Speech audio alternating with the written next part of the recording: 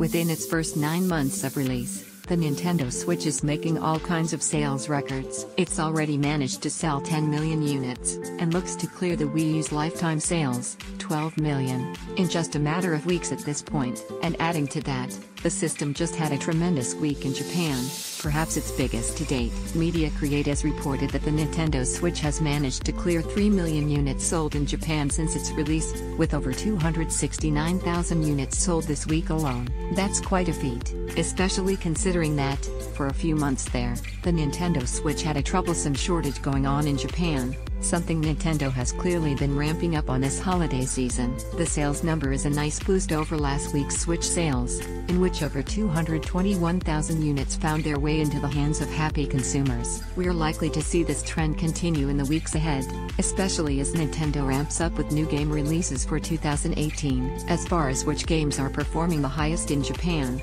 Splatoon 2 is the clear champion, with over 1.6 million copies sold. Close behind with nearly 1.3 million units is Super Mario Odyssey, followed by Mario Kart 8 Deluxe, 1.05 million units, and The Legend of Zelda: Breath of the Wild, over 738,000 units. Nintendo should have no trouble breaking records in 2018, provided it has enough Nintendo Switch systems to send to retailers. We'll let you know what the company has planned as soon as it announces what's coming up. The Nintendo Switch is available now.